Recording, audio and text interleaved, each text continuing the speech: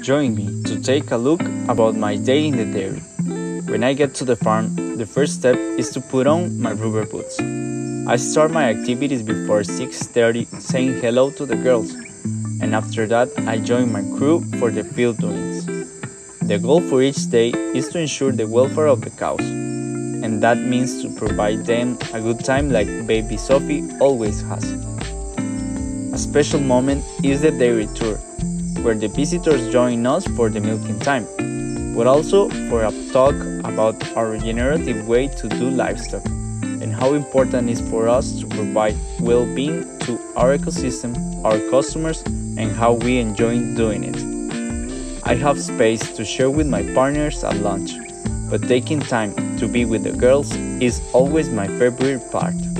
In the end, I feel grateful because I'm living my dream.